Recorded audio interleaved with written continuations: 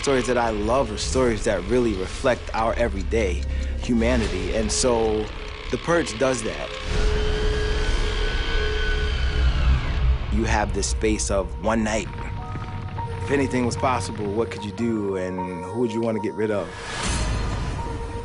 In human history, there's been many purges, right? This is not like a new concept. And what attracted me immediately was the sort of deeper, political and cultural context that essentially, I believe at its heart is a cautionary tale. There's something so unpredictable about the world that we're living in that the purge is something that could actually happen. What is this place? This place? This is capitalism, honey. Out there's a demand, we're the supply.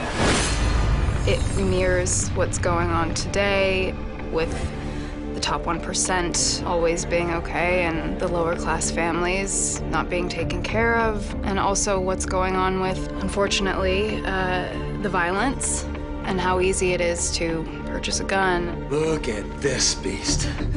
Sends out 200,000 volts. Man, we gonna fry some ass tonight. You start off thinking there's good guys and there's bad guys, and of course, the purges. It's a horrible, terrible idea. But then, as the story progresses, you start to see characters in different compromising positions, and then there's no concrete good or bad. I need to know the who and the where, nothing more. The why, keep that for yourself. What is just, what is good, what is fair for the individual. It's a very singular mindset to have and singular actions that people take, and they take them willingly because the law allows that to happen. Our staff will hand out your weapons. Each one has been handcrafted. Blessed be America, a nation reborn.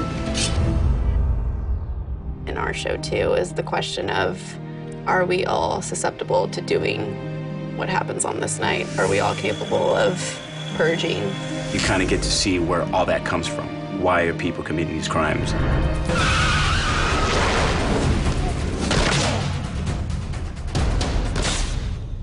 We've brought a brilliant cast, so it's kind of fascinating to watch these actors pull it off, and I think each one of them is elevated material.